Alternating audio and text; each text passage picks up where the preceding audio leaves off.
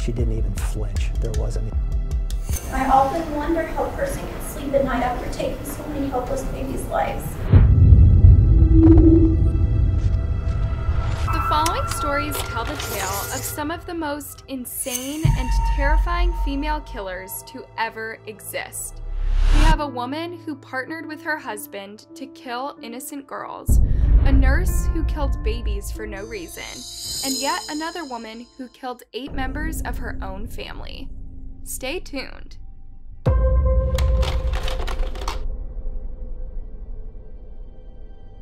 "25 Cromwell Street in Gloucester has become one of the most infamous addresses in Britain.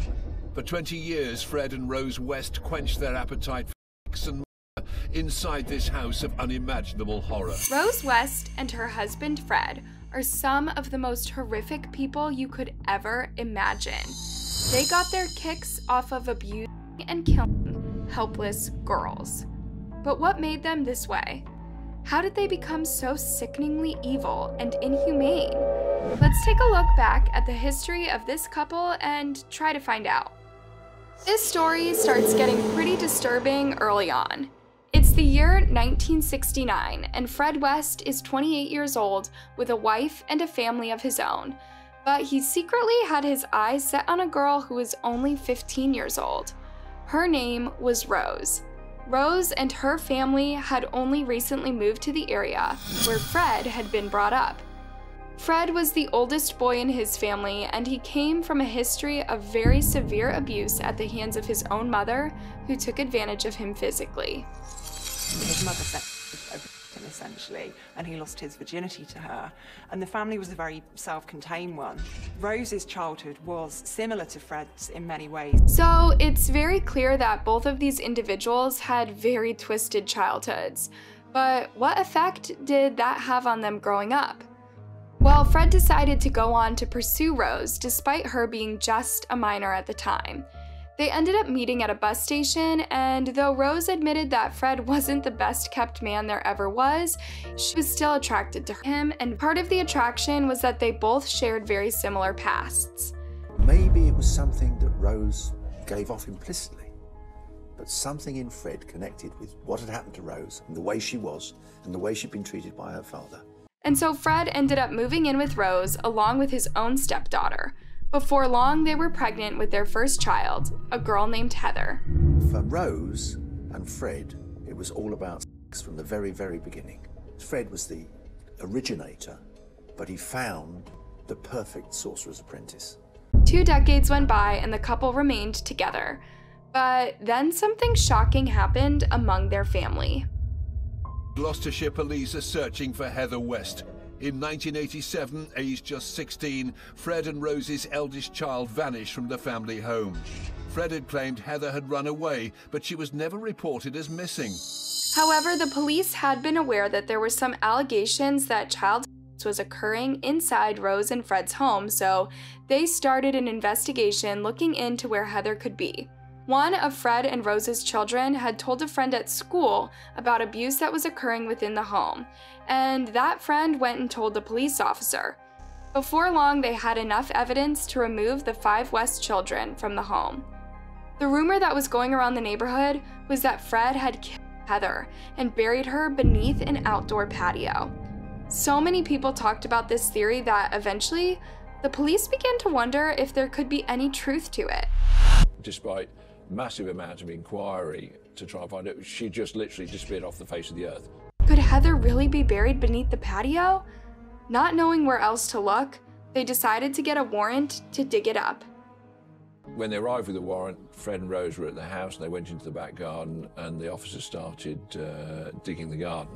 The following day, officers digging in that area recovered a femur, and that was taken for examination by the forensic pathologist. It was confirmed that, sure enough, the remains belonged to Heather. At the time that Heather's remains were located, Rose was at the police station being questioned. She seemed very shocked when she got the news. At that time, I believe that she was shocked and distressed. The police could have never expected that they would end up finding when they digged up that patio. There were more than just 2 leg bones under there. This meant that there was someone else under there, in addition to Heather. When they brought this up to Fred, he wasn't surprised. Ah, yes, Fred says, without drawing breath or hesitating. That must be the other girl, that would be Shirley. The more the police searched, the more they found. There were clearly many secrets that had been hidden at 25 Cromwell Street.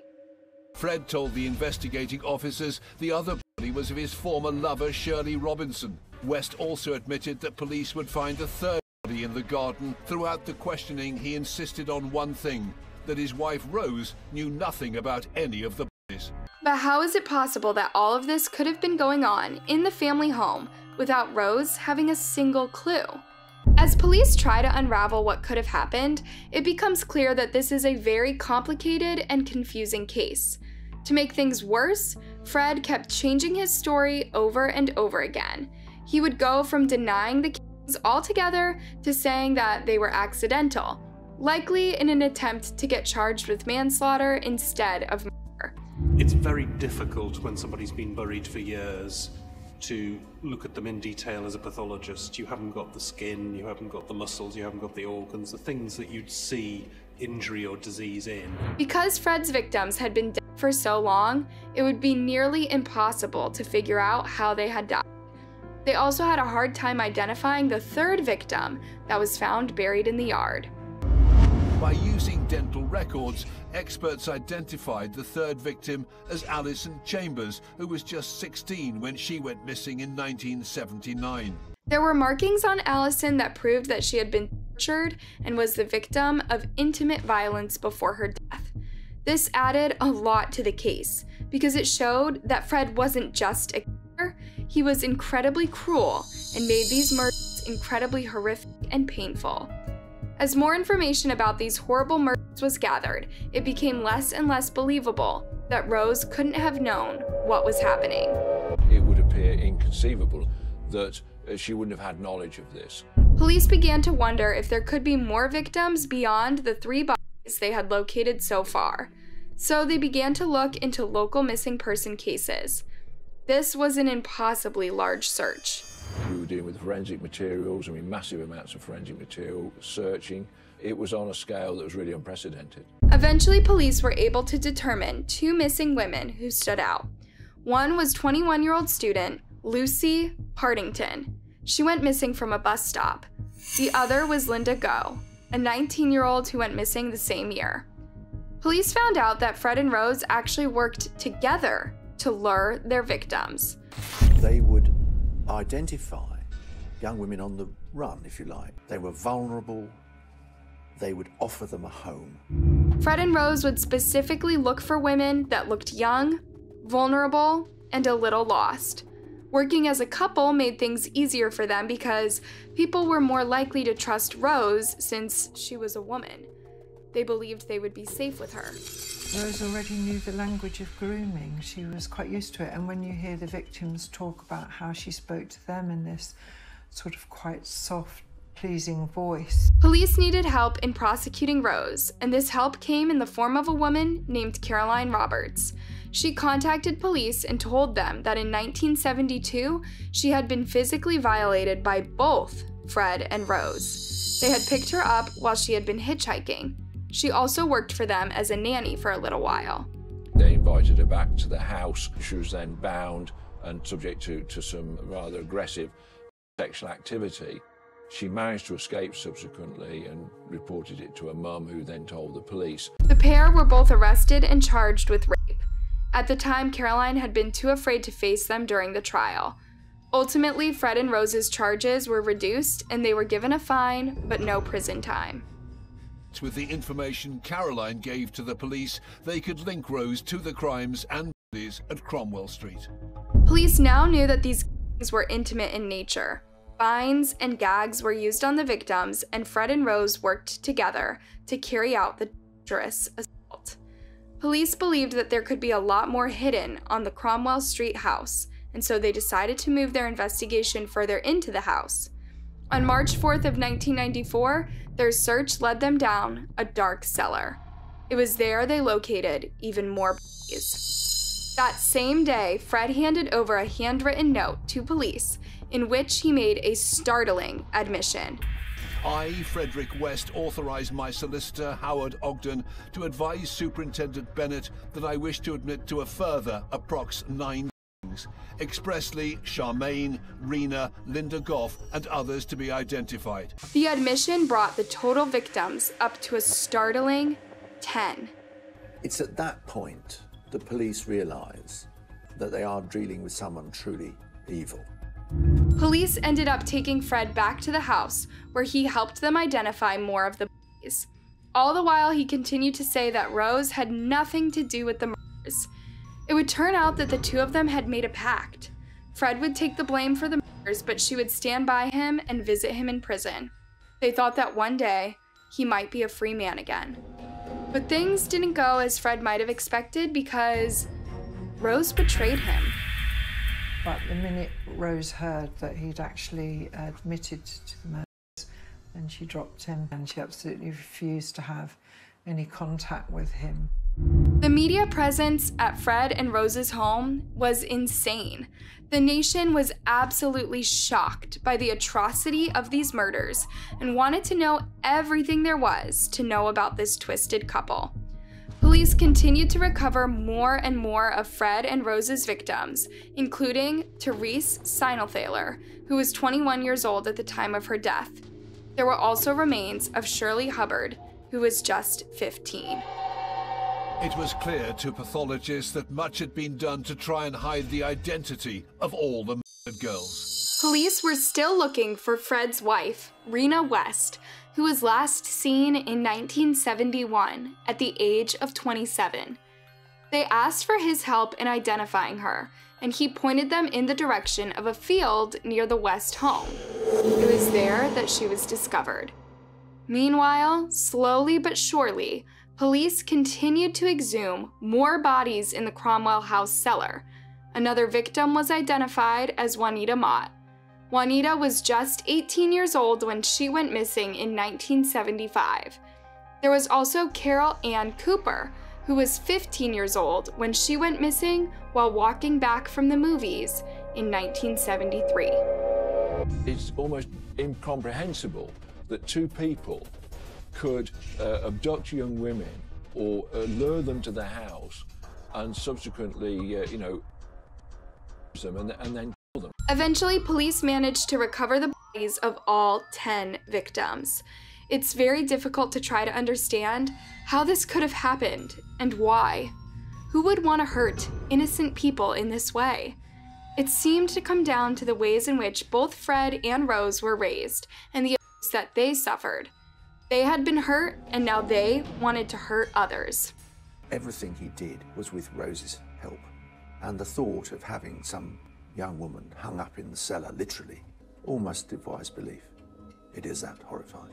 Both Fred and Rose were jailed while awaiting trial, but the police needed more evidence if they wanted to truly prove that Rose took part in the murders. They wouldn't be able to get any more information out of Fred because he took his own life behind bars before ever even going to trial. It seems almost appropriate that a man accused of taking so many people's lives should end up taking his own. Fred's suicide threw a major wrench in the case. The police knew that they needed to get justice for the victims and their families, which included making sure that Rose would pay for her role in all of this. They couldn't mess this up. Still, many were really worried that the charges against her would be dropped. The trial against Rose caused such a media frenzy. It wasn't common for women to go to trial, much less to go to trial for the murders of 10 different people. Throughout the trial, she continued to claim her innocence, saying that it had been Fred behind all of this and that she had taken no part in it. But at the end of all of this, the prosecution was able to prove to the jury that Rose was truly guilty.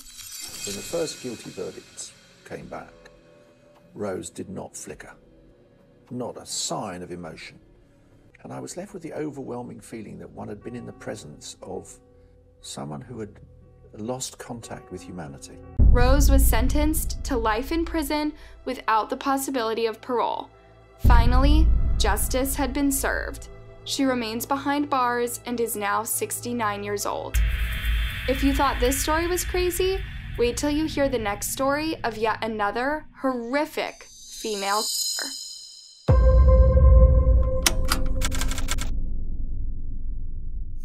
I trusted you with my daughter, and you would tell me it's gonna be okay, Rosemary. You should have to serve 1 year for every year of life you robbed from the babies that you murdered. I often wonder how a person can sleep at night after taking so many helpless babies' lives. We all want to know why, and I don't know if we ever will. Janine Jones, who's known as the killer nurse, pleaded guilty to new murder charges this morning. Paul Venema, who's been following the Jones case since her initial conviction in 1984, tells us what he's learned about a possible plea deal. Who could possibly take the life of a newborn? Someone who has barely even had a taste of life yet. Even further, who could do it as many as 60 different times? The answer is Janine Jones, and she is known as the killer nurse, an American serial killer that strangely, many people haven't heard about. She would inject multiple different bad substances into babies to kill them. Certainly it was the most disturbing case I'd ever covered. How could you do something like this to an innocent child? You took God's most precious gift, babies, defenseless, innocent. Janine worked as a nurse in Texas during the 70s and 80s. To her patients, she seemed caring, compassionate, and charming. They were grateful for her care and attention, but staff at the hospital where she worked had their suspicions that there was a darker side to her. This is due to the sheer number of babies that were dying under her care. Something wasn't adding up. Dr. Holland, who was a brand new pediatrician, just opened her practice, was in search of a nurse, and hired Janine Jones immediately for her pediatric clinic in Kerrville. And in a period of 1 month, 8 kids had 9 separate emergencies and were rushed to the ER because they had stopped breathing. That was pretty hard to miss. These babies were coming in for non-serious medical reasons. They could have been in for a routine checkup or for a cold. They might not have been showing any symptoms at all, only to end up dead with no explanation. They would simply stop breathing. One of Janine's victims was a 15-month-old infant named Chelsea McCland. When Chelsea began showing respiratory distress after being in Janine's care, the child was rushed to another doctor, who quickly noticed that the child seemed to be under the effect of a medication called succinylcholine. Succinylcholine is a muscle paralytic that is usually used to paralyze someone's muscles for surgery or if they have to be intubated or something like that. If you were to inject it in a person, in a baby, it would just paralyze all of their muscles, including the diaphragm. Without the ability to move the diaphragm, the person cannot breathe and will shortly die, which is what happened in Chelsea's case. Inquiries are made in Dr. Holland's office, and they find out that, in fact, she did have succinylcholine in her office. It had been ordered by her nurse, Janine Jones. Upon inspection, Dr. Holland is saying that she has never prescribed it. She checked her supply of succinylcholine and found that there had been a vial of succinylcholine missing. She asked Jones about it. She said, I don't know what happened to it, just say we lost it. The doctor went back to where the medicine was being kept, and sure enough, a bottle of this exact same medicine had recently been punctured. This had been done intentionally. But at the time that this occurred, there was not the types of testing and technology that are available today. There wasn't an easy way to detect for a fact that this substance was in Chelsea's body and led to her death. So instead, it was classified initially as sudden infant death syndrome. However, as time went on, they located a doctor who was able to test muscle tissue for the substance. So Chelsea's body was exhumed so it could be tested. The first thing that I noticed immediately was the smell. And I know that's difficult to say, but that was my first experience with smelling decomposition. The body was tested, and sure enough, this substance was found within her system. Now, finally, Janine Jones was charged with murder and injury to a child.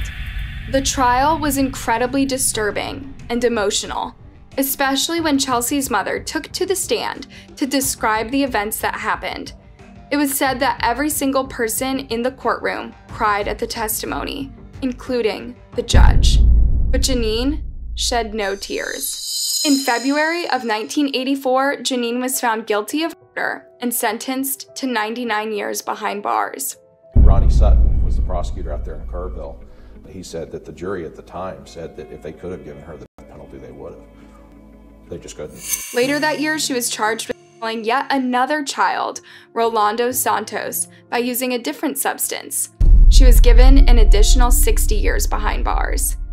Today, we know that prior to her conviction, Janine claimed the lives of many, many other children. And in fact, she actually took a plea deal and pled guilty to another murder in 2020, that of Joshua Sawyer. Unfortunately, she was only ever convicted of 2 murders. Part of this is because hospitals where she worked destroyed their records to avoid getting into trouble. She is now 72 years old and will potentially be eligible for parole at the age of 87. Finally, it is over. That is what the mother of one of the 5 infants that Janine Jones, known as the killer nurse, said following Jones's sentencing today. As part of a plea agreement, Jones sentenced to life in prison. The parents of the victims had a chance to address Janine in court. I will leave you with this. I hope for you to live a long and miserable life behind bars. She appeared stone-faced and unemotional as the sentencing took place. The family members of the victims were visibly distressed. Nobody knows this pain I carry, only I. And finally it's over. Some family members took comfort in the fact that even though Janine took their loved ones away from them, she will continue to live out her days in a cell. Even though my brother is in a box, she's going to spend the rest of her life in a box too. So I can smile today knowing that. If the story of Janine Jones shocked you, we have yet one more story of a sick female killer that is likely to do the same.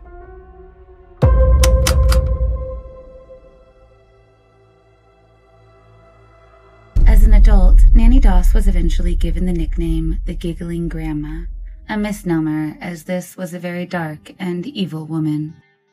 She was also called by some media outlets Arsenic Annie, a far more accurate and concise nickname for this infamous serial killer. After her capture, Nanny Doss would later tell interviewers that her life was made up of an eternal search for, quote, the real romance of life. The price of this supposed eternal search would be in the form of the lives of Nanny's 4 husbands, of 2 of her children, of her 2 sisters, her mother, her nephew, and her infant grandson. This is the story of someone who is the exact opposite of who you would want watching your kids. Nancy Hazel, who was called Nanny, was born in 1905 and had 3 sisters and a brother. She grew up working on the family farm instead of going to school. When she was 7, she suffered a head injury when she was riding on a train that came to a sudden stop. This resulted in her suffering from depression and frequent headaches later in life. She would later blame her future actions on this accident. Nanny was not allowed to attend social events or wear makeup as her father believed these things would lead her to be taken advantage of by men. She ended up getting married at just 16 years old to a man she hardly knew. The 2 had 4 daughters together but lost 2 of them to what was at the time suspected to be food poisoning. It was not a happy marriage, and the 2 would later separate. He would end up telling others that he left because he was afraid of his own wife. The pair would later divorce. Nanny's second marriage was to a man named Robert. They were married for 16 years until he died.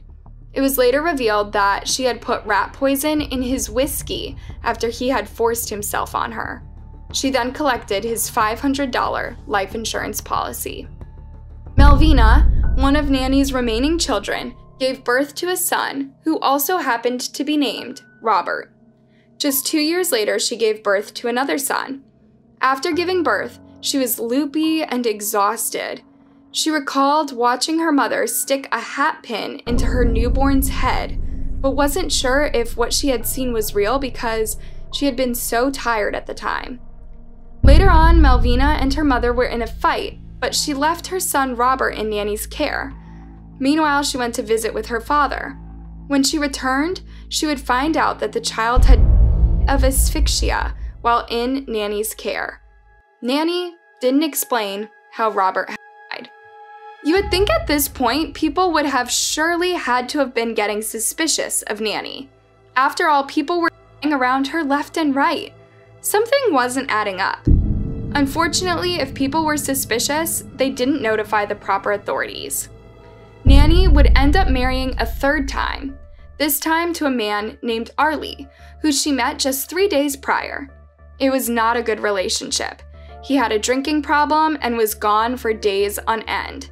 He ended up dying from what she said was at the time to be heart failure. Arlie had left the house he shared with Nanny to go to his sister's, but the home ended up burning down in a supposed accidental fire, and the insurance money was pocketed by Nanny. This was yet another suspicious occurrence in which a tragedy somehow ended up benefiting Nanny. But it didn't end there. Not long after that, her mother and sister both passed away from unknown causes. Single once more, Nanny was on the hunt for her fourth husband and met a man named Richard Morton. She probably hoped that this would finally be the loving relationship she was always hoping for, but it was anything but, and Richard ended up cheating on her. He then wound up dead after being poisoned at the hands of Nanny. In 1953, Nanny married a fifth time to a man named Samuel. But Samuel didn't share the same interests as her, and sure enough, he ended up poisoned as well. After his death, his suspicious doctor ordered for an autopsy to be completed on him, and it was discovered that his body was full of poison, arsenic. Nanny was soon after arrested. While in custody, Nanny confessed to the murders of her 4 former husbands, her mom, her sister, her grandson, and her mother-in-law. She was given life in prison. This was the default sentence at the time, as women were not eligible for the death penalty. She passed away while behind bars at the age of 60 in 1965.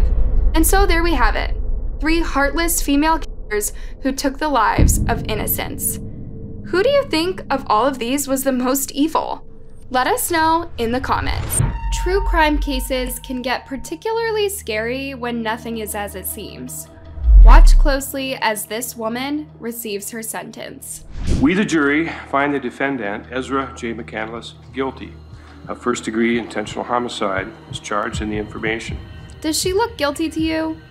What about this one? Having reviewed the evidence and applied the law thereto, now finds you guilty on the indictment charging you with the involuntary manslaughter of the person Conrad Roy III. Indeed, we're used to women being the victims of so many vile monsters.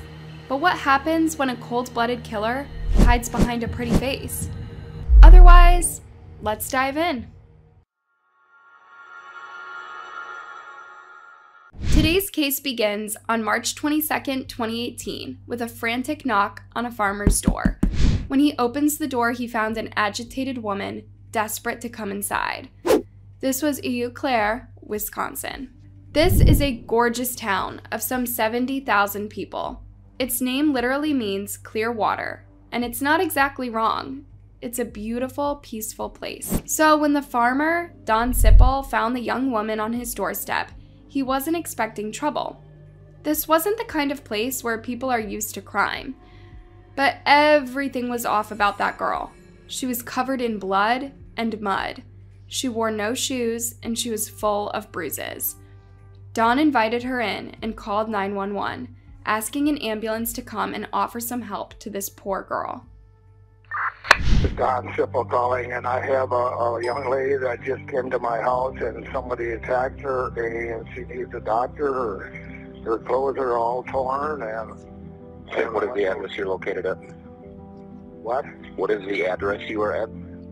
E7614, 430th Avenue. Okay. And is she injured? Yeah, she's injured. Her mouth is kind of got some blood around it, and her clothes are all torn. If that wasn't off enough, listen to her reaction when the dispatcher wants to know her name. My house here just recently. Okay, and can you ask her what her name is? Just hold on a second. Okay. What's your name, ma'am? What? You don't know? She's in kind of bad shape. She just says she don't know. Do you know how you're supposed to help the police find your attacker? Well, in Ezra's case, she was anything but cooperative. With Dawn, she would cry and refuse to answer any questions, saying she was just in a state of shock. This behavior continued with the officers when they arrived at Dawn's farmhouse. But when the police took her to the hospital and pressed her for a name, she gave them the name of the attacker, Alex Woodworth, her ex-boyfriend. But she wouldn't say anything else, and she insisted that the cops brought someone to be with her, a certain Jason Mengel. He was her current boyfriend or some sort of love affair that she seemed to have at the moment. But before the investigators did anything to please this mysterious, non-talkative woman in distress, they decided to do some digging. Ezra J. McCandless was born on October 6, 1997, to a 14-year-old mother. Her actual name was Monica Kay, but when she was a teenager, she became obsessed with the Into the Wild character, Alex McCandless. Alex was a social outcast who left society to live in the wild. Eventually, he starved to death. But that didn't mean much to Monica. She wanted to become Alex McCandless. So when she turned 18, she changed her last name to McCandless, honoring her favorite character. This is also when she moved to Eau Claire. Ezra also started identifying as a boy, but soon switched back to being a girl again. Then she became passionate about art and would post about her projects online. Her life changed in 2017 when she met an Army Reserve medic called Jason Mengel. He was 13 years her senior, but seemed like a match made in heaven, at least at the beginning. After 8 months of passionate dating, the two moved in together and started talking about marriage. During these happy times, they would spend many of their evenings at Racy's, a downtown coffee shop in Eau Claire. This is when Ezra's eyes fell on Alex Woodworth. Alex was 23 years old. He worked part-time as a barista at Racy's, and he also worked as a substitute teacher. Teaching was his dream and his qualification, but he dreamt of exiting the school system and teaching university-level philosophy. Alex was the dreamy, friendly, animal-loving guy that Jason wasn't. But if you're gonna start a new relationship, just break up with your partner, right? Well, Ezra decided to have an affair with Alex, unbeknownst to Jason. Ezra would also brag to her friends that her new relationship had a kinky BDSM layer to it. But it wasn't too long before Jason found out, so he gave her an ultimatum, a classic me or him. However, Ezra replied, none. She broke up with them both.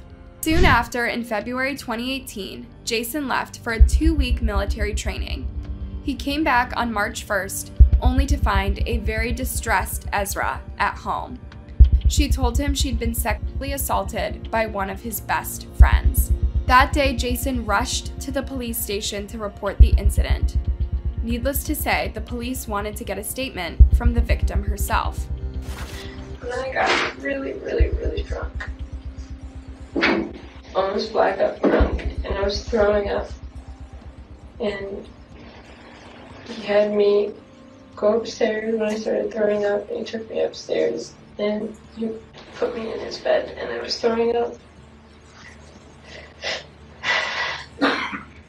I just remember a lot of, I don't know, it's a big mess of a bunch of fumbling and stuff. And it was awful. Did you tell Jason what happened? I told him everything tonight. Okay. But at that time when it happened, you didn't tell him. Okay. Ezra said she didn't report the incident when it happened because she was ashamed and afraid. This is not far-fetched. Many sexual assault victims feel this way afterward. But the police decided to look into Ezra's phone records anyways, to gain some more information about the attacker. And they found the many flirty, suggestive texts she had sent him. But Ezra never mentioned those. She just made it sound like it was a sudden attack. Ezra also told the cops that she had slept with Alex a few times while Jason was away on military training. So the officers spoke to Alex. And here's another plot twist. Alex said she knew about Ezra sleeping with another guy, but it was consensual. She just told Alex that she regretted sleeping with him. Well, that's a pretty nasty move. The police dropped the investigation case as it was pretty clear that this was just Ezra being Ezra. But now she wanted to get back together with Jason. In fact, she hoped that painting herself as a victim might help her win him back. But Jason saw through her lies and found out that she was still seeing Alex, so this time he broke up with her and told her to leave the apartment. So in March 2018, Ezra went back to living with her parents, but she wasn't done with Jason or Alex. Her mind was now set on revenge. On March 22nd, Jason was having a cup of coffee at Racy's. That's when Ezra popped in and surprised him. He had no idea she was in town. She wanted to show Alex her newest art, she said. She drove her car to Alex's apartment building, but Jason had a really weird feeling about Ezra's plan. Something in her voice sounded dishonest. So he cycled over to Alex's home, then proceeding to cycle around the block, wondering whether to go in or not. At this point, a local janitor saw this and dialed 911, thinking Jason was suspicious. But Jason ended up speaking to the cops on the phone, explaining the situation. It's my girlfriend's car, or my ex-girlfriend. We're kind of in a situation, and when she talked to me this morning, I was worried because the guy that lives there is involved in an assault case that she's with, or she's the victim of? She's the victim of an assault that happened, and when she went to him for consolement, I was gone on military orders. Jason went on to explain the whole situation between them, as complicated as it was, but the bottom line was, he was worried she was going to do something bad to or with Alex. Some stuff, and I was paranoid because she had like fire in her eyes. Okay. So, who's the girlfriend? Ezra McCandless. Okay. I was just worried because, like, was the door standing open over there when you got there on the car? I knocked like 3 times. I didn't hear anything. I didn't hear a scuffle or anything. So, knocked, yelled, opened the door, and I heard her say, "Let him help you. Let him help you." So then I said, "Hey, is everything okay? Is everyone all right now?" Jason eventually said he was probably just being paranoid because he's a military doctor, so he's used to seeing weird incidents. That afternoon, the police caught up with Ezra and made sure that she and Alex were fine. Are you here? Yeah. Okay. Somebody called us kind of worried because they saw Jason come over here and he was going in the car and they weren't sure what was going on. No, everything's fine. Everything's fine? Okay. Jason cycled away, the police drove off, and Ezra was left with Alex in her car. Within an hour, Ezra killed Alex. Skip ahead a few hours to Ezra being interrogated. Remember, she had turned up on Dawn's doorstep covered in blood and mud, pointing her finger at Alex, but saying nothing more? She said she didn't remember how she got into a fight with Alex, she didn't remember how or where or when he attacked her, or what happened afterward. When the cop asked her how she got to Dawn's farmhouse, she said, "I just kind of felt like I woke up and I was scared, so I was just walking down the road." What do you remember about that? I remember being cold. Okay. Ezra might have been in shock, right? But when detectives set out to find Alex Woodworth, he was nowhere to be found. So they went to Dawn's farmhouse and tracked Ezra's muddy footprints from there. It was a pretty clear path all the way to her artsy car. There was a body hanging out of the back seat. Alex had been stabbed 16 times. Then Ezra discarded him on the back seat and ran to the nearest house, claiming she'd been assaulted by the very man she'd just murdered. When the police confronted Ezra about the body, she suddenly seemed to remember the attack. She said Alex carved the word "boy" into her arm, as a reminder that she once identified as a boy. The detective simply asked Ezra to confirm the positions in the car again. She said she was driving and Alex was in the passenger seat. So how did he grab her left arm with his right arm and carve it while she was driving? That's when Ezra admitted it to doing it herself. Then she completely changed her story. She said that they were sitting in the back seat when Alex pulled out a knife, attacked her, cut off her clothing, and tried to violate her. So she managed to grab his knife and him 16 times. If you grab a knife from an attacker, you usually hurt your hands really bad. Ezra didn't have any injuries on her hands, and Alex also had no defensive wounds on his body, and he'd been outside Ezra's car. Her car was completely clean on the inside. Ezra's lies came to an end in April 2018 when she was arrested and charged with first-degree intentional murder. During her trial in 2020, Ezra maintained that she was an innocent victim of a horrific assault and that she simply defended herself from Alex, just like her dad had taught her. What I recall my dad telling me, he told me many times, and he would always tell me, when you're in a situation with an individual or if someone's attacking you, that you need to do anything and everything you can to get away, to defend yourself. And he would tell me about, you can use knives, you can scratch, you can kick, you can fight. Then Jason came in to testify, and you can see an interesting reaction here. She hadn't seen him for 18 months, and she couldn't hide her happiness. But his testimony did not help her. Why did you go looking for the defendant? Something did not seem right. After 3 hours of deliberation, the jury had a verdict. We, the jury, find the defendant, Ezra J. McCandless, guilty of first-degree intentional homicide as charged in the information. Before she received her sentence, Ezra expressed a long, tearful apology to Alex's family. How sorry I am that they have lost their son. But sorry doesn't cut it in my mind. That word is not enough and never will be enough for this loss. And I recognize that. There might have been a few crocodile tears, but the judge was very clear about her sentence. She boiled over at some point and killed Alex Woodworth. And it was not in self-defense. And she lied about what happened, which is frankly not that uncommon. I am going to sentence Ms. McCandless to life in prison in the Wisconsin prison system, and I'm going to set the date that she would be eligible for petitioning the court for extended supervision at 50 years. It's a long time, but the way I reason this, that Ms. McCandless, if she does what she's supposed to do, follows the rules, that she at least has some light at the end of a very long tunnel. Indeed, if you can't follow the rules in life, then you're gonna learn to do so in prison. But Ezra didn't seem ready to learn any lessons. On her Instagram page, dirt_find, she wrote a long post about how she and her family will never stop until she gets justice. And in her mind, justice is a new chance at a free life, as she is not guilty of murdering Alex Woodworth. It's a tragic, senseless case. An innocent life was taken just because a deranged killer wanted to get back together with an ex who didn't want her anymore. Sadly, it'll probably be a long time until Ezra changes her violent, dishonest ways. Our next story takes place in Mattapoisett, Massachusetts. It's home to just over 6,000 sea-loving people. A tiny, peaceful town full of boats and windproof hats. In 2014, Mattapoisett was the home of 18-year-old Conrad Roy. Just like his family, he was into boating and an avid supporter of the Red Sox.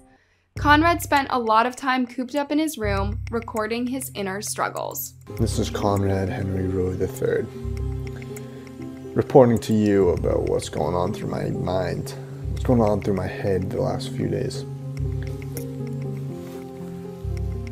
What I am doing is I'm looking at myself so negatively. Despite his royal name, Conrad had a rough start in life. Through a number of issues. His parents divorced. There was allegedly some domestic violence in their relationship. His grades were really struggling in school. He had a history of depression and anxiety. In fact, he had been hospitalized previously for a suicide attempt. By the summer of 2014, Conrad was at a really low point in his life. He was 18, yet he was completely alone. He saw his peers coupling up or heading off to new states or countries for school. So he felt more and more of an outcast. The face of this earth is no good, trash, will never be successful.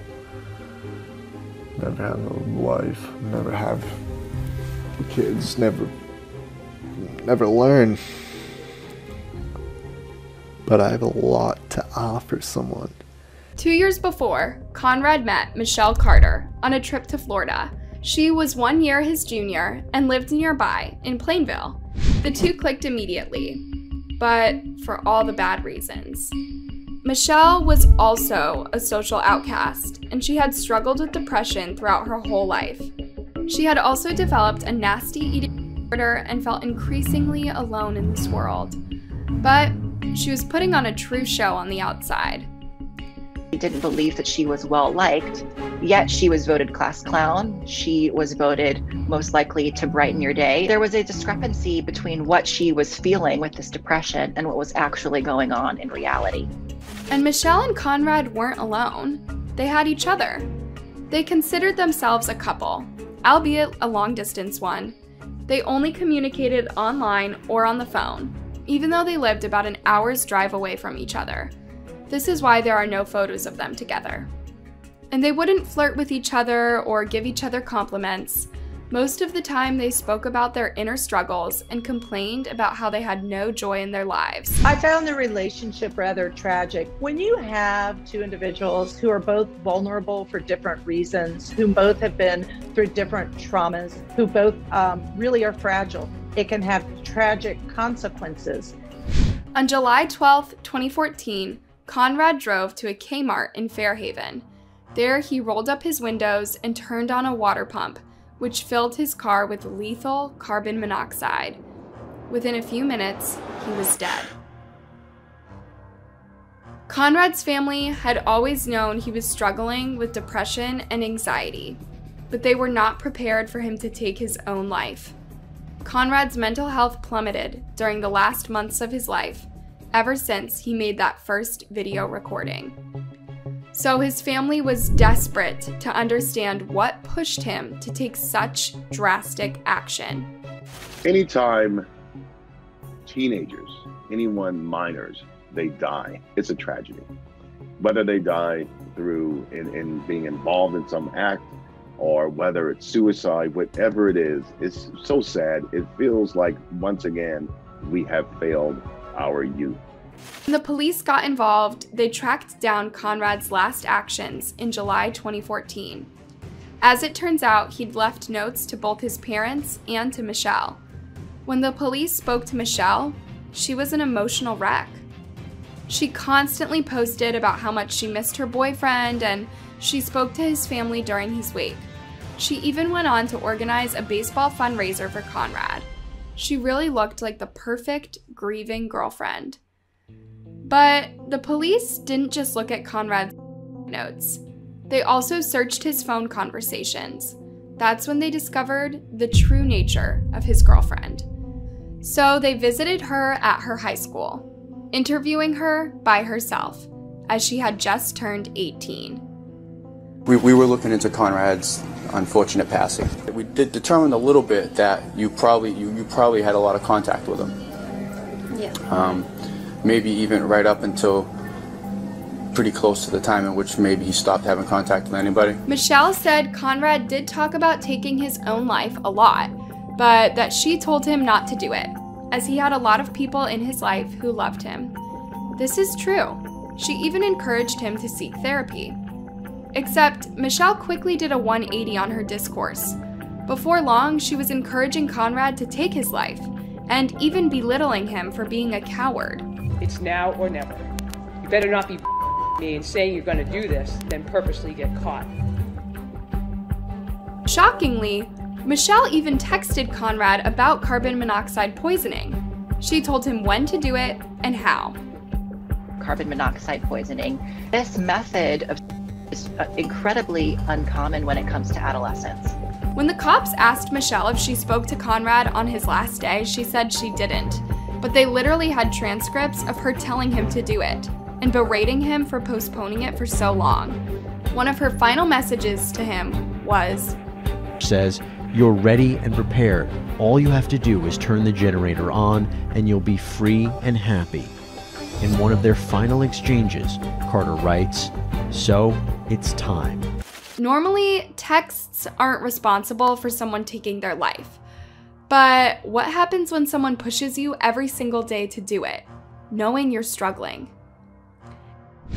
Consistently badgered him and came very close to belittling him for not being able to stand up and take this action, all the way up until the day of his death.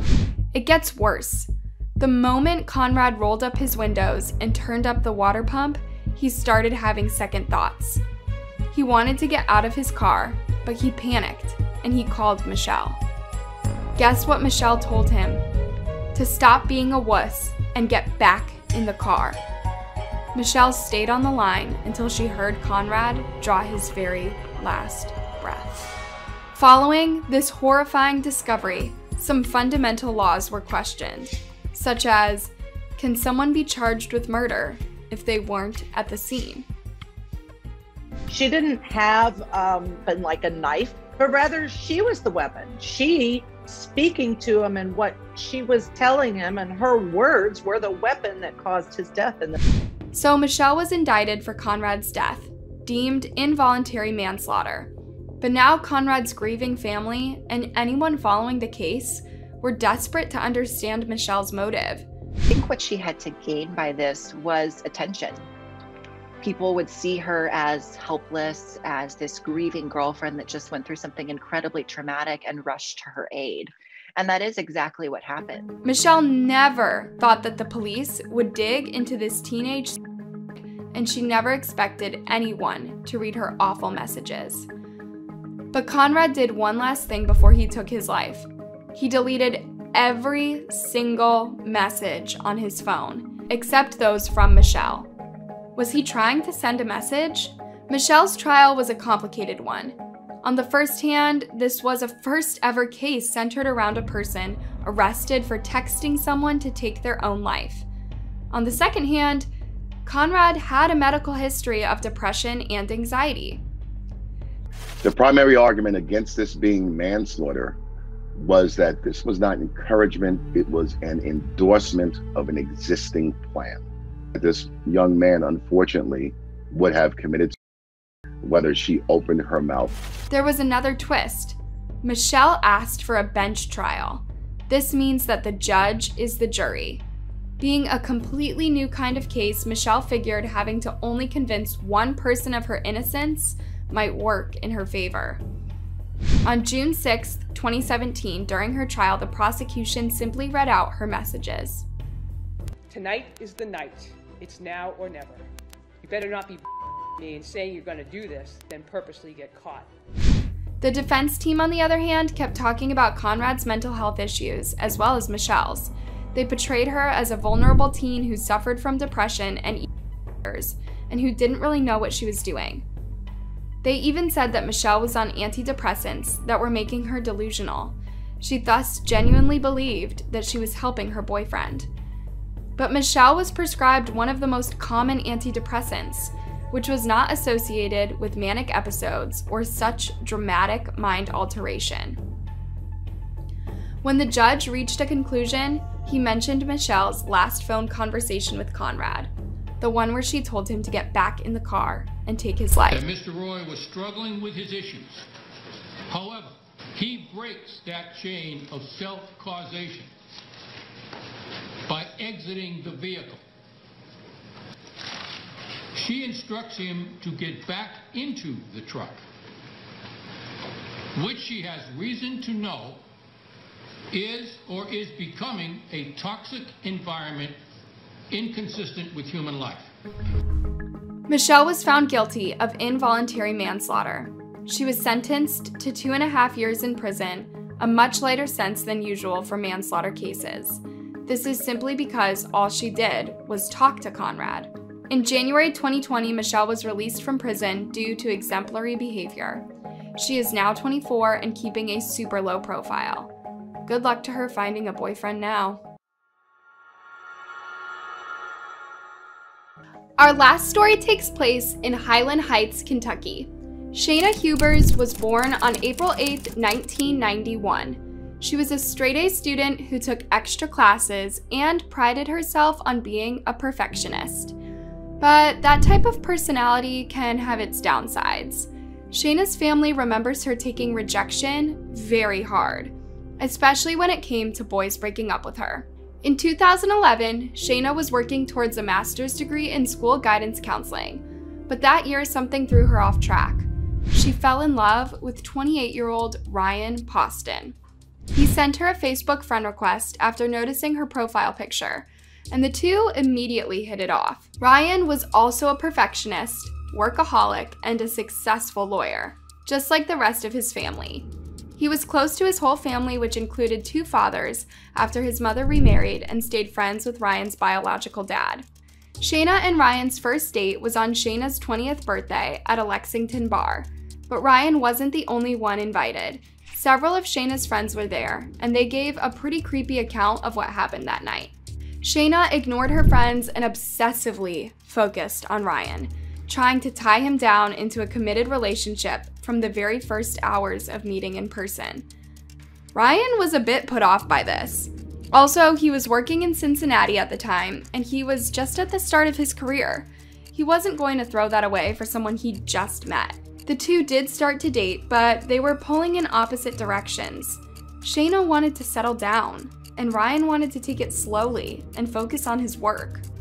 Ryan tried to break up with Shayna a few times, but she refused to hear it. She texted her friend, "He says he's only with me because I make him feel so awful about it when I cry." They were together on and off for about a year and a half. Desperate to get out, Ryan rallied up his cousin, Carissa, to break it off with Shayna. He hoped that they could speak girl to girl and Shayna would understand why she had to let him go. In a text to Carissa, Ryan complained that Shayna kept coming to his home and refusing to leave. Sheesh. One of their last dates in October 2012 was at a shooting range, as per Ryan's passion for guns. This is what Shayna wrote to her friend afterward. "A part of me wanted to turn around and shoot him. I wonder why he's taking me on dates and stuff. LOL.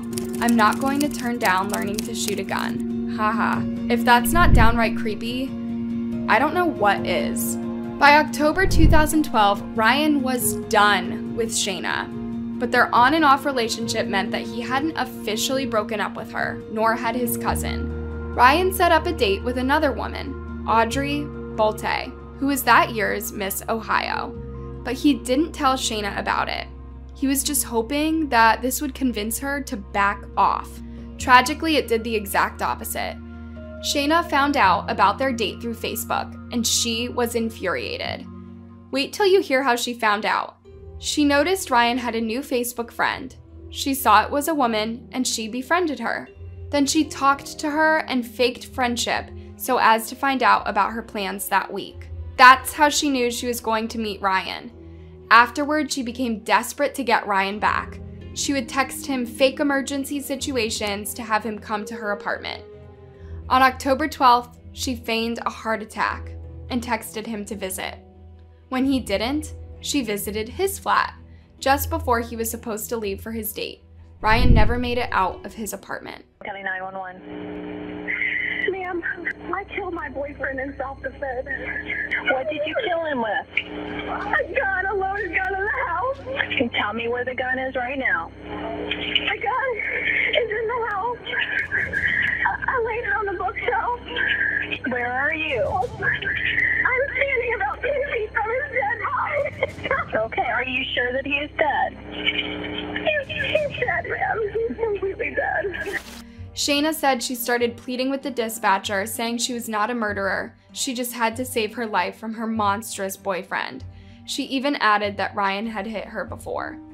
She concocted the story in the 15 minutes between killing Ryan and calling 911. When the paramedics arrived, they found that Ryan had been shot 6 times. Outrageously, Shayna said she shot him 4 times. Then when she saw him twitching on the floor, she shot him 2 more times because he was going to die anyway. What? Shayna was arrested at the scene. During the interrogation, Shayna spoke by herself for hours without being prompted by the cops. Session with gun killed him. You know, I would have never, I'm so Democrat, I would have never touched a gun in my life until I did. Yep, she blamed Ryan for getting murdered. She also portrayed herself as a victim of his abuse and as an angel of mercy for fatally shooting Ryan when he was twitching. During her trial, it was revealed that Shayna broke into Ryan's house that evening. Ryan also hadn't touched the gun that day. Ryan's neighbors also reported hearing gunshots, but no fight or struggle. So Shayna took him by surprise. After the trial, Shayna apologized to her family for having to spend so much money on attorneys. She never said sorry to Ryan or his family. In 2015, Shayna was sentenced to 40 years in prison, with the possibility of parole after 20 years. We, the jury, find the defendant guilty of murder. Just like in our first case, Shayna continued to act like a victim, disappointed by the trial's outcome. Ryan's family, ironically, a family of attorneys, were pleased with the verdict though. Ryan believed in the justice system, always, always, and it has not failed him. Still, isn't it truly sad when the killer never acknowledges their guilt? Thanks for watching, you guys. Hey, don't be shy. Make sure you like this video and subscribe for more. Looking at a fragile old lady, would you ever expect her to be able to turn into a cold-blooded murderer? Today we're talking about Dorothea Puente, who took the lives of countless people and buried them in her backyard. Then we're taking a look at Tamara Samsonova, who killed not just her husband, but also her best friend in a fit of rage. Lastly, we're introducing you to Sandra Lane, also known as the Killer Granny, who gave grandparents everywhere a bad name.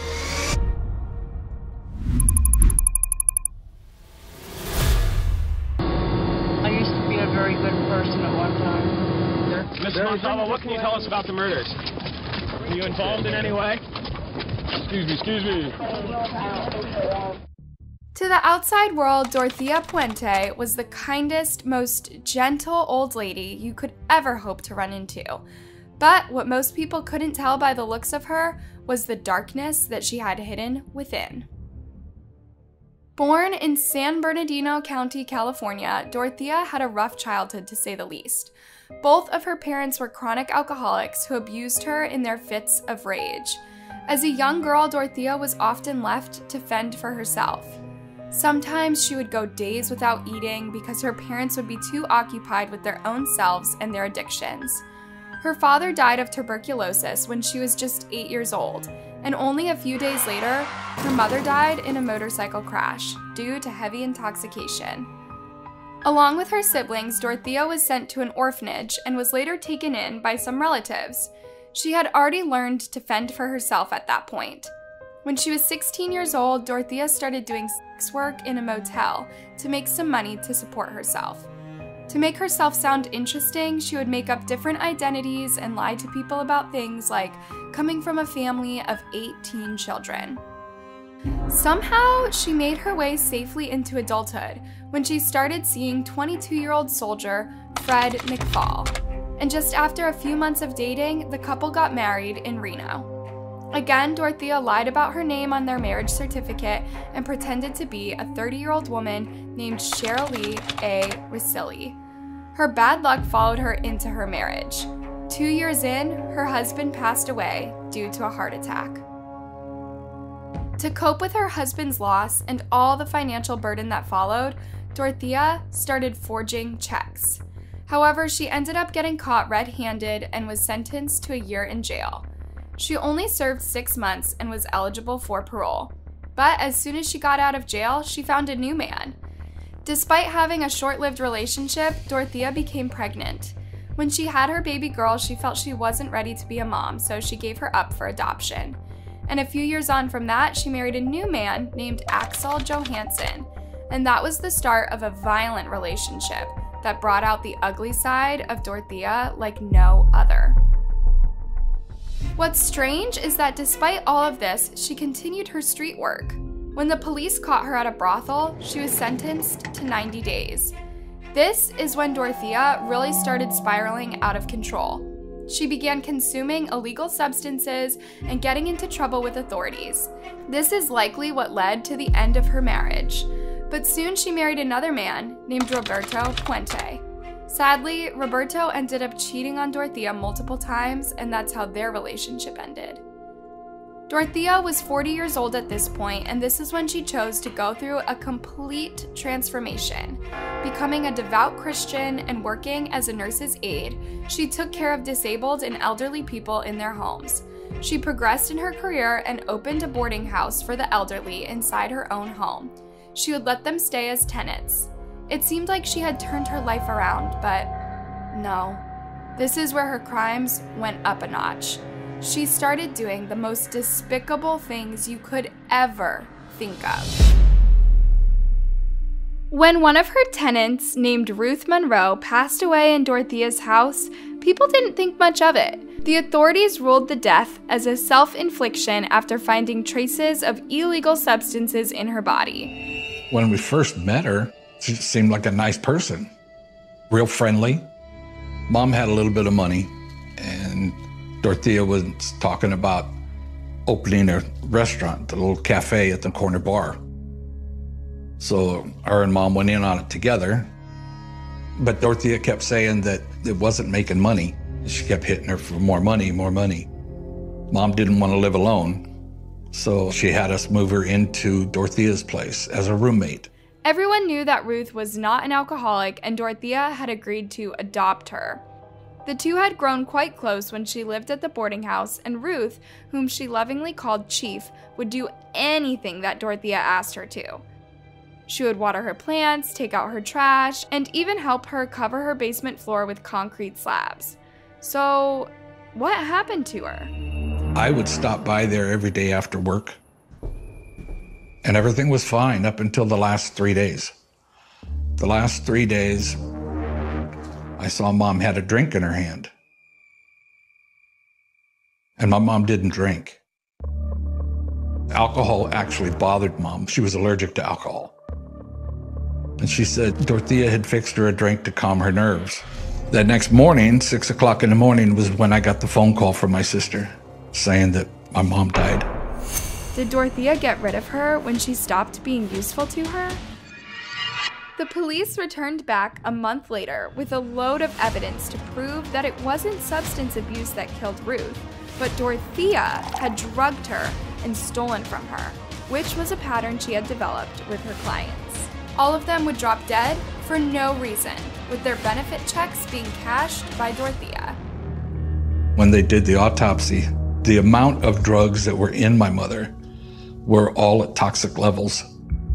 She poisoned her, and I think it was over time, with those drinks, little by little, putting it in her system. After being sent to jail once again, Dorothea spent her time talking to a pen pal that she had found. And once she was released in 1985, the man named Everson Gilmouth was the one to come out and pick her up, expecting to get married to who he thought was the love of his life. But like clockwork, Gilmouth disappeared a few months later. And that was the same time when Dorothea hired a new worker to help her with renovations around the house, which included constructing a long box with a lid that she claimed was for trash.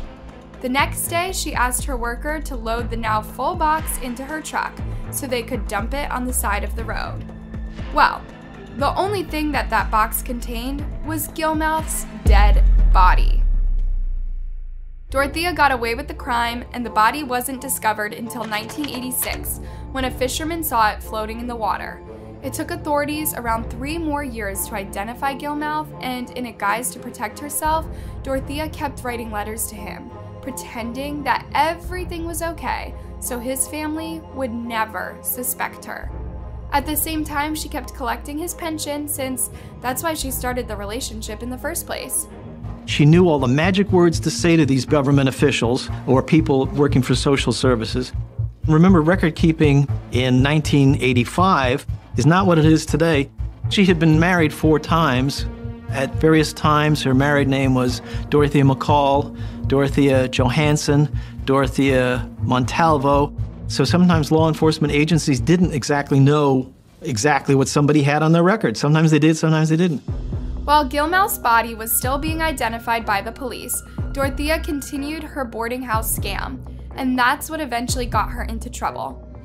An officer went over to 1426 F Street to take a missing persons report. Spoke to Dorothea, spoke to everybody, and they all said the same thing, that Bert had left with a relative. All of them, same story. But one of the boarders slipped the officer a note.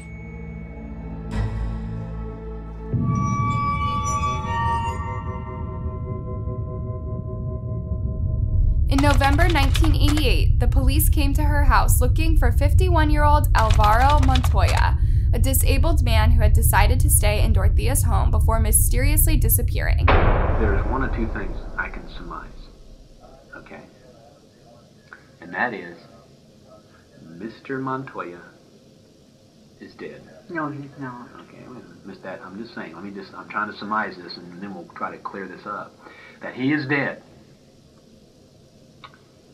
And that either John McCauley or what is it, Melvin? Mervin. John. Either killed him, or that maybe he meant foul play by your hands. That's my alternatives. I don't know. But my other alternative is that the fact that somewhere in that backyard, Dorothea, that he's lying, maybe along with other people. No. Okay? And I'm also going to tell you that we had this same information a year ago. A year ago? Yes. A year ago. So, what I'm telling you is not new to me. Monday, can I hire a contractor to go in and tear everything down and dig it up to prove to you that there's nobody there? If any digging has to be done, we're going to do the digging. Oh, okay.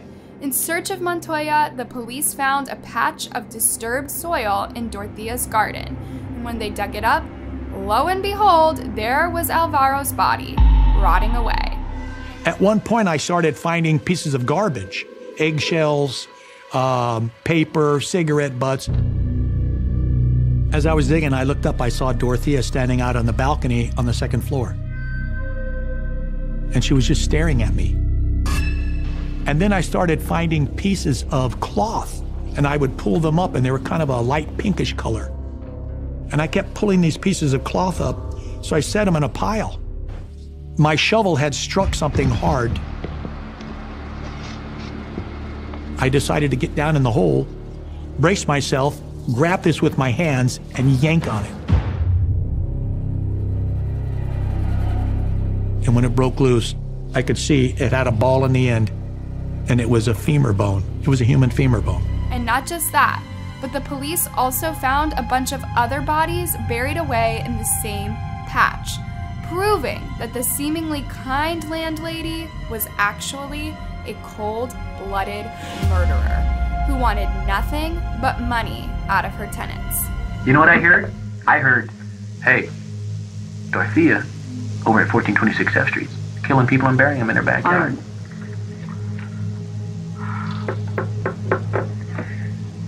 How do you explain the body in the backyard? I don't 2.5 feet down, I don't with know. clothing I and don't everything know. with it. How? When you find out how old it is and see that I didn't have anything to do with that,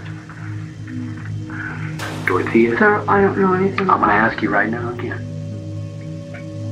Are there any other bodies No. in your backyard? Not that I didn't even know that one was there. The police charged Dorothea with a total of 9 murders, and she ended up receiving 2 death sentences. During her trial, it was found that she tortured her tenants by overdosing them, and once they would die, she would hire workers to help her bury the bodies and get rid of the evidence. And since most of her victims were addicts and homeless people, no one really noticed their disappearance, which just goes to show how diabolical she really was. The evidence was just overwhelming at this point, and while a group of people believed that the old woman should be let go and treated a little gently because of her age, the judge completely ruled against it, and Dorothea was sent to Chowchilla Women's Prison, where she passed away in March 2011 at the age of 82. A fitting end to a horrific tale. But what's strange is that until the very end, Dorothea maintained her innocence, claiming that all her tenants had died because of either natural causes or the consequences of their own addictions.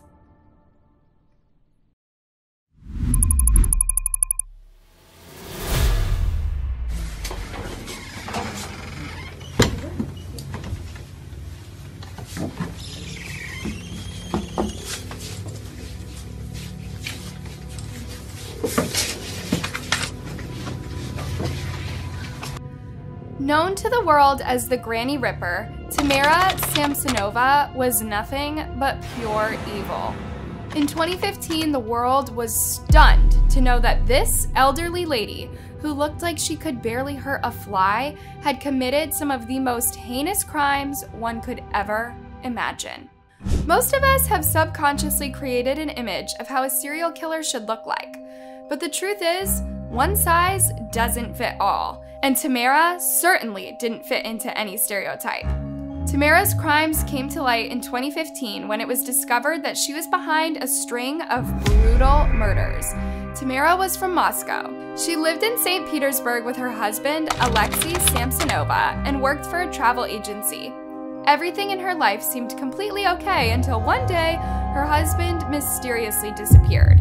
Tamara then started making rounds to the local police, begging them to look for him.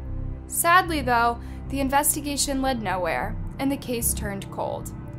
After her husband was presumed dead, Tamara decided to rent out a room in her apartment, and for a while, everything was fine. But then, in September 2003, she ended up murdering one of her tenants in a fit of rage. The victim was a 44-year-old man from Norilsk, and Tamara hid his body by dismembering it and chucking away the pieces on the streets near her house. Following that, her temper only worsened. She became friends with 79-year-old Valentina Nikolaevna Ulanova, who agreed to let Tamara move into her house while her place was being renovated. The two developed a great friendship, and Tamara loved living at her place. So much so that she just didn't want to move out. Soon enough, Ulanova got tired of the whole arrangement and asked her to move out. This didn't sit well with Tamara, who decided to poison the woman she called her friend, the woman who had let her into her house when she needed help. Tamara somehow convinced the pharmacist to sell her phenazepam, a sedative used to treat mental disorders. She put a ton of it in Ulanova's salad that she had bought for her under the guise as a peace offering to resolve their conflict. Tamara then took care of Ulanova's body by chopping her up into pieces with 2 knives and a saw. She first chopped off her head and then sawed her in half. She then took multiple trips to put pieces of her body in bags and scattered them around to make sure that no one traced the murder back to her. But for some odd reason, she left pieces of her corpse lying around her house. This blunder is what sealed her fate for good. It was in July 2015 when a man stumbled upon a body with severed limbs wrapped in a bathroom curtain at a pond by Ulanova's house. The body was identified a day later, and of course the police traced it all down to Tamara. They then broke into her house, finding traces of Ulanova's blood in her bathroom, and the final nail in the coffin was her missing shower curtain. And all of this was enough for Tamara to be arrested immediately. An investigation was launched, and the police came across footage of Tamara dragging a big garbage bag outside of her apartment, proving her to be guilty without any doubt. Soon enough, the police also linked the murder of her 44-year-old tenant to her, and it was also suspected that Tamara had killed her own husband before pretending he had gone missing. Tamara admitted to killing her tenant in her diary, writing, "I killed my tenant, Voldaya, cut him into pieces in the bathroom with a knife, put the pieces of his body in plastic bags, and threw them away." The journal also contained a bunch of entries that revealed that Tamara had murdered 10 other people.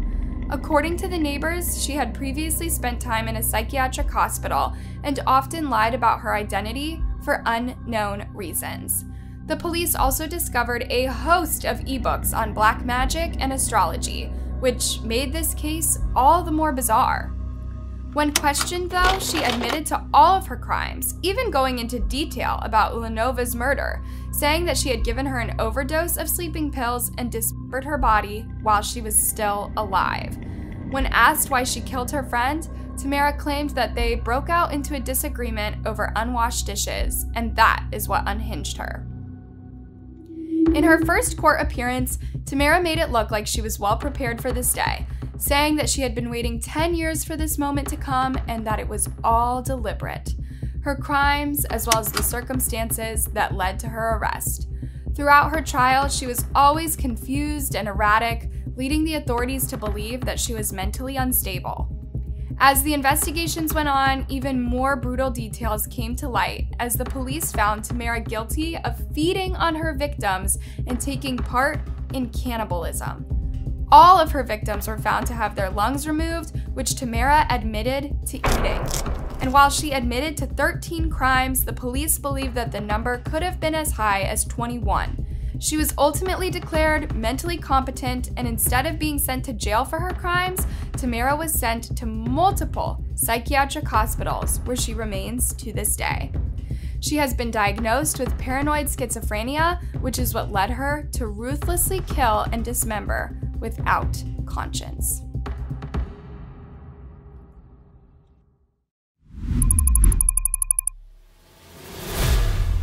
Sandra Lane deserves the maximum penalty allowed. Please do not show mercy on her. It was an emotional day in the court. Sandra Lane looking shocked by the very real possibility that she will die in prison. I know what I've done. I can't take it back. Popularly known as the Granny with a Gun, Sandra Lane brutally took the life of her own grandson. A small, frail, 74-year-old woman, Sandra Lane's neighbors knew her as a sweet old lady who loved her family more than anything else. So no one could have seen it coming when she ended up killing one of her own in a fit of rage. So, what went down? I wonder if you really felt so violated and so afraid and a need to shoot. Why did you keep shooting him? In May 2012, 17-year-old Jonathan Hoffman was shot 3 times in the abdomen, once in his chest and once again in his arm. The injuries he had sustained were too much for him to handle, and he passed away on the spot. The perpetrator of the crime? His very own grandmother, who claimed to have done this for his own good.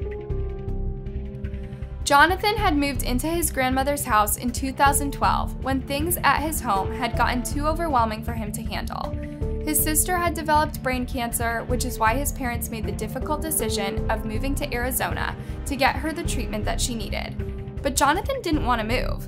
He didn't want his life to be uprooted, so he argued to stay back in Michigan. This led to a huge fight at home. It was then that Grandma Sandra offered to take him in. Sandra Lane was a 74-year-old retired school teacher who wanted to give her grandson the life he wanted. But what she hadn't realized was that, like any other teenager, Jonathan was going through a rebellious phase. He had a substance abuse problem and was addicted to synthetic marijuana. He had started using it way before things at home started getting bad. But Sandra was determined to fix things. She was on a mission to get Jonathan to pay attention in school, fix his grades, graduate on time, and start living a healthier life. But at the end of the day, she couldn't put a stop to his substance abuse. The final straw came when Jonathan called 911 while he was tripping on mushrooms, convincing the dispatchers that he was dying. He was shifted to the hospital while his mother flew in from Arizona, and Sandra just didn't know how to tell her daughter that this was all too much for her. Sick and tired of her grandson's constant hallucinogenic trips and rowdy behavior, she told his mother to take him back with her. It was later claimed by Jonathan's mother that no such conversation ever took place, and Sandra was still very determined to help the young boy get back on track. Jonathan was extremely defiant at this point. He was constantly consuming, and during one of his binges, the police caught him with a substance in his car, and he was put on probation for regular testing. During all of this, there was growing tension between the two. The grandfather was also present and saw what was happening in the house, but he chose to stay out of all arguments. But things just seemed to spiral out of control due to Jonathan's extremely volatile attitude. During one fight, things got so bad that Sandra had to call the police to keep the boy from harming her in any way. So it was evident that Sandra couldn't handle the situation anymore. The best thing to do at this point would have been to send her grandson to rehab, or she could have forced his parents to come back home, or his teachers could have been involved. But instead, she decided to take matters into her own hands in the worst way possible. Sandra went ahead and got herself a semi-automatic gun. She started taking shooting lessons at the gun range and hid the whole thing from Jonathan and her husband, both of whom didn't know there was a gun hidden in their house. After Jonathan failed one of his court-mandated tests, he was afraid and wanted to move to Arizona to be with his parents. However, the police stopped him from doing so. Sandra kept him under house arrest, hoping to detox him from the substances. I called 911 and I told him I heard gunfire back here. Berger has lived next door to Fred and Sandra for 14 years. He was one of the last people to talk with 17-year-old Jonathan Hoffman before Lane killed him. I figured I would call Fred and find out if he heard the same thing. But the young man answered the phone and said, "My grandmother just shot me in the chest." In the midst of the rising tensions and the daily squabbles at home, Jonathan decided to step out of the house to meet a friend. Sandra tried to force him back. He outrightly refused and continued to get ready. Finding no other option, Sandra brought out the gun to scare the young boy into obedience. To her surprise, Jonathan was unfazed and still adamant to leave. She proceeded to fire the gun again and again, shooting him multiple times at point-blank range.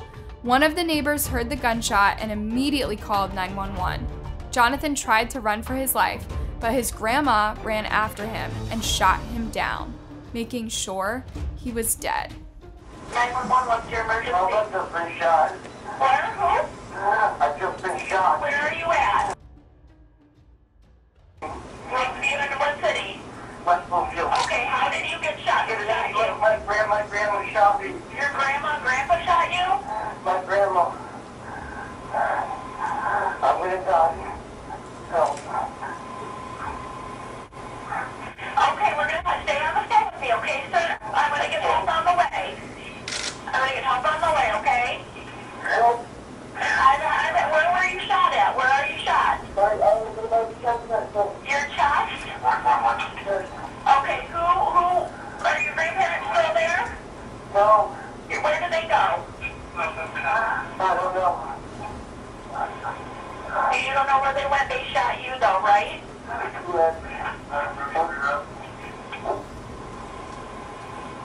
Okay, stay on the phone, okay?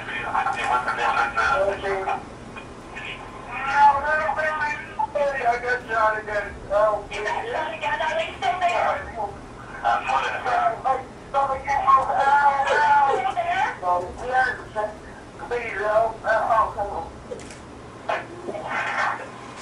The poor boy begged for help, but Sandra refused to listen, shooting him even when he was down on the ground, unable to move.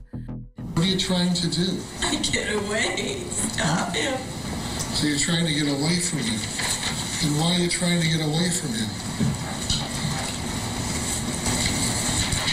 Listen. Scared.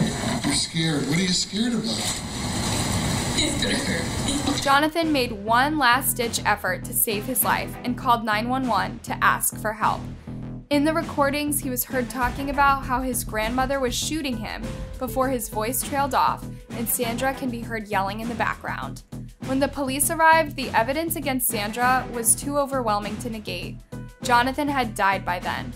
She ended up admitting to her crimes, saying that she had done it out of self-defense when the two had gotten into an explosive altercation. Jonathan's phone call might not have been able to save his life, but it certainly put his murderer behind bars for good.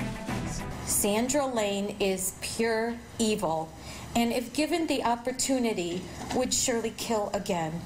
She has no remorse or conscience. Her only concerns are for herself. I don't know what else to say. I just don't know. I don't want to die in jail or prison. Please. I don't know what to end my life with.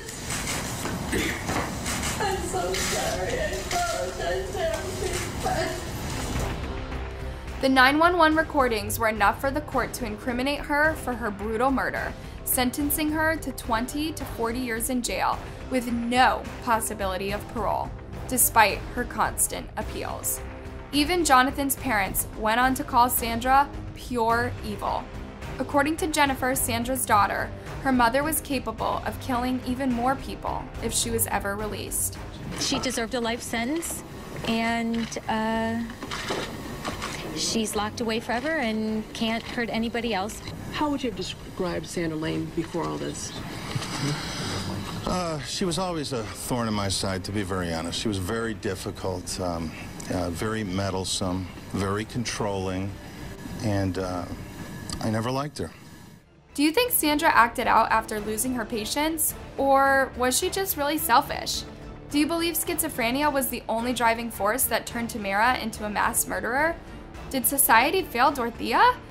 Let us know your thoughts in the comment section.